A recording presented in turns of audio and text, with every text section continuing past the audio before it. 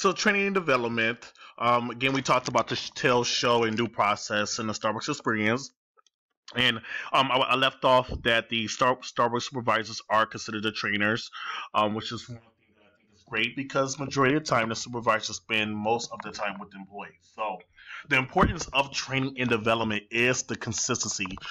Every you should be able to go to any Starbucks and get the same experience, the same quality, no matter which location that you go. So therefore, that is why it's very important for um, the Starbucks training to be very linear and very consistent. So therefore, Starbucks employees can be able to continue with the same process so that it can lead to the customers getting the same quality and experience.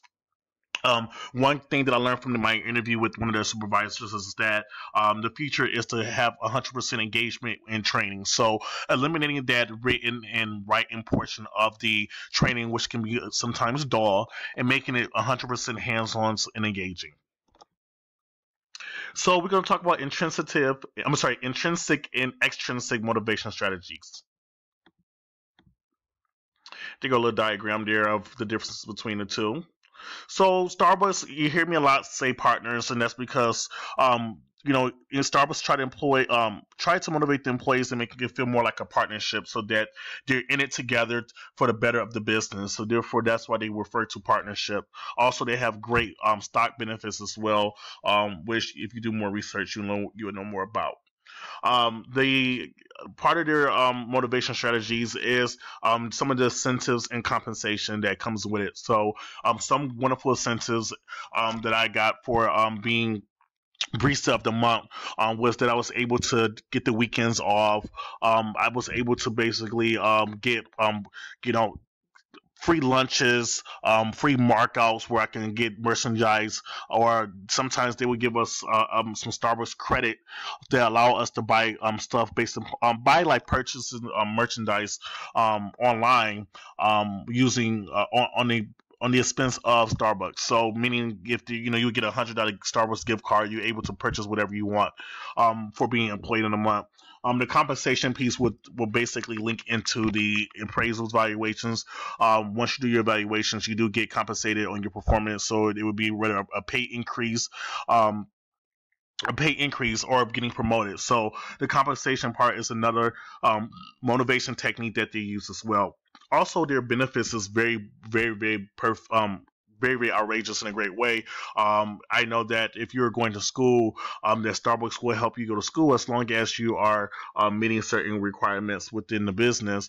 But their benefits is phenomenal as far as their dental health and the benefits of being able to get free drinks as well. So those are some great things that keeps employees from being motivated more so in an intrinsic and extrinsic way. Another way thing is also making it a positive work experience. That's very important that Starbucks focus on that strategy because they want work to not feel like work. They want it to be somewhere fun that people can come to work every day and be able to perform to their best ability. So making Starbucks have a positive work atmosphere is very important. They do work on a very non-negotiable and no tolerance of drama whatsoever. And one thing that the Starbucks supervisor said she used in part of her training is that she made sure when they do with the manager stated that they made sure that they focus on the employees' goals. So they tell the employees to come up with a goal, and then from there they use that they use the goals of the employees to kind of determine their strategy plan to make sure that they're motivated. Performance measures and the role with the performance management system. So Starbucks makes sure that they always focus on quality and quantity when it comes to Starbucks, how they're doing within the company, and far as the quality of the customers. So it's very typical that they did focus on store performance for as sales, margins, and budgets. The metrics part is something that lets the company lets the manager know where they store stand as for as hitting goals. There are some times where they do have to focus on the turnover rate and retention rate to make sure that that's never in the red. Because it's one of those things where the district managers or corporate will have to have those tough conversations to see why those numbers are dropping, and then you have to be able to give an important reason or a legitimate reason why your numbers are not doing good. So Starbucks do focus on the turnover rate and retention, and especially the customer feedback. So there's so many ways that Starbucks can get feedback from the customers to see how they're doing, and feedback is one of the things that Starbucks really take participating in. I remember one time that Starbucks was not paying for Wi-Fi. Wi-Fi wasn't free at the moment, and customers had to pay for it. And the customers gave that feedback, and now that they should have free Wi-Fi, are they going to take their business elsewhere? And Starbucks was able to react instantaneously. Quaza is something else that they use when it comes to far as cleanliness and policy and procedures, far as making sure that there's no any health code violations. Quaza is a company that comes in and randomly check the store for cleanliness to make sure that they pass their health audits. Speed and service compliance is something else that the district manager will look into to make sure that drinks are going out at a decent speed, but also with top quality. And a very common thing is comparing your numbers from the previous year. So they do look at metrics to see if they passed their goals or made some kind of improvements from the last year metrics. Team building concepts. So Starbucks do believe in an all hands on deck rule whenever there's a huge rush or a high volume of customers. At that moment, everyone do stop what they're doing to help. Some employees do have the option to come back early from their breaks to help with the rush when they see that there's an opportunity to get the business going. Forming a team is very self-explanatory and very important. You do have to make sure you have a team that makes sure that you're able to hit goals. Building trust is very important. When you have trust in your team, they're able to basically trust your feedback and the direction that you're giving them to become a better individual far as an employee. Also, finding a focus and vision is very important as well. Employees should be able to know what the company's vision is, and if they don't, it's very important that the leadership team help the employees see that vision, because otherwise they don't know what they're working for if they don't have the it's not on the same page and they're not familiar with the vision. Some of my feedbacks for the team building part was that I did encourage the person who I was interviewing to have more team outings. That's more so of a team building atmosphere. I know I took one of my teammates to Wally World, where we were able to work as teams to come up with a strategy to beat the other team, which made us think of great team building skills, and we are able to see different personalities of who would be the analytical person, who would be the more visual. So you get to learn more about your team, but also work as a team together. I'll talk about huddles in my previous slides, but icebreakers are very important as well. It allows you to not think about the business and learn more about your employees. Some of my things that I did with my team personally was again take them to different events that require us to work as a team, or different outings or attractions where we have to work as a team to be able to accomplish a goal. Staffing and process.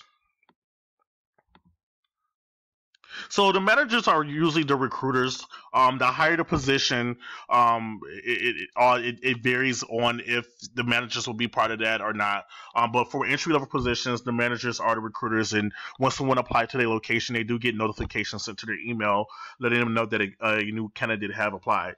Again, the higher positions have a different process. If you're coming in as a manager, you will have a recruiter reach out to you, and you will have a panel of people interviewing you for that role. And some of the interview questions are basically focused on integrity and more so problem solving and de-escalation questions is what some of their interview questions consist of. Some best practices of getting the job that I learned is that studying the culture and knowing what they strive for is one way that would get you into the company. Another important for a staffing process is always make sure you're hiring people at the perfect time, especially their busiest season is Christmas and their slowest season is more so towards when school is out. So it's very important to make sure you have the proper staff at the proper time for that volume. And one feedback that I got about the staffing process is the fact that some candidates do not like the application process, which is very lengthy. And I know Starbucks is looking into minimizing that part where the application process is not so long to where they lose potential great candidates. Labor relations.